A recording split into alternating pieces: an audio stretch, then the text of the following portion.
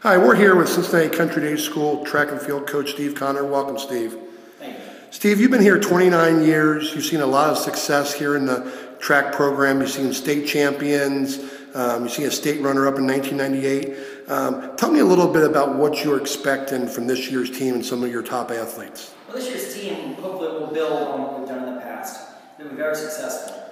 We did very well last year, the boys winning district title, the girls being district runner-ups, getting 3 events at state, including a 4th place finish in the 4x2. So we're just hoping to build on those experiences and try to get better.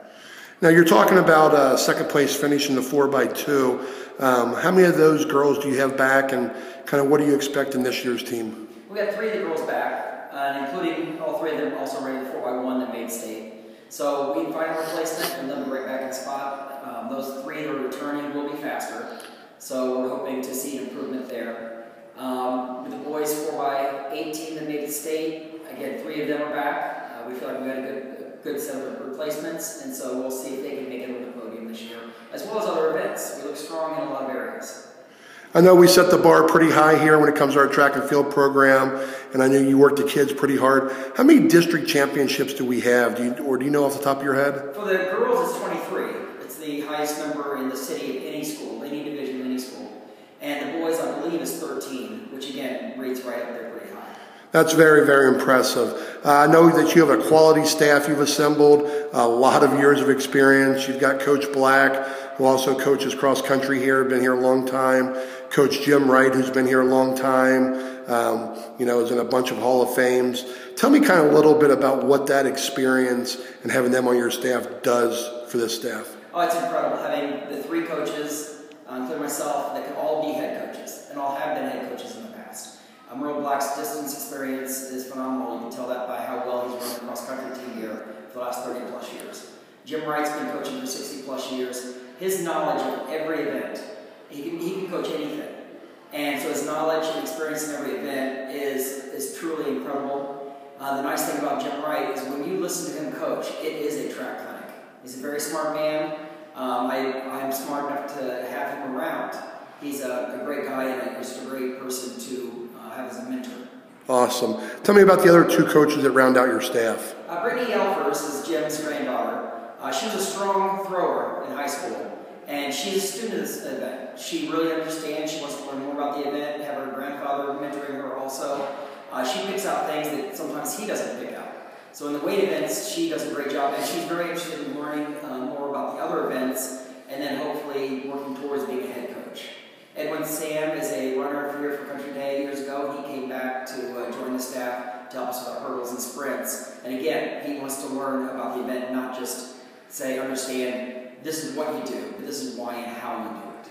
That's what a lot of people don't understand about coaching track. It's very technical, isn't it? Oh, it's very technical. Anything. I learned from Coach Riley years ago that one little mistake can cost you an inch on every stride. You add up those number of strides over 100 meters, and you're 2 meters behind. That sounds pretty good. That's good advice. So when you had your opening meeting, I know we had around 40 or 50 runners, a lot of excitement in the program. Like you said, we got a lot of experience coming back.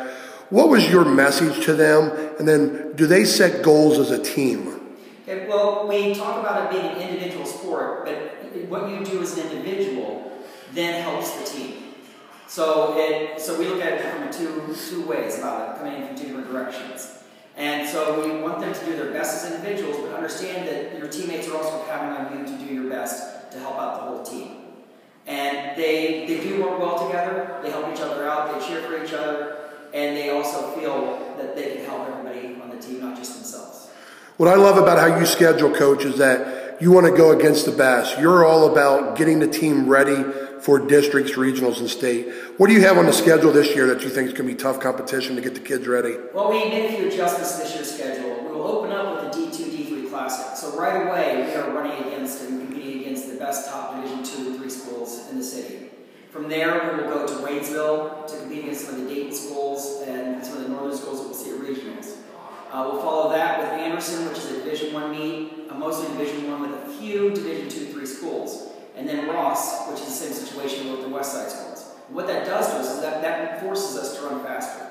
You don't get better by beating the same people week in, week out. You get better by running against faster people. Even if they beat you, it makes you better. And then we'll close out the season at CHCA as kind of a time year for leagues, and then we go right into the tournament.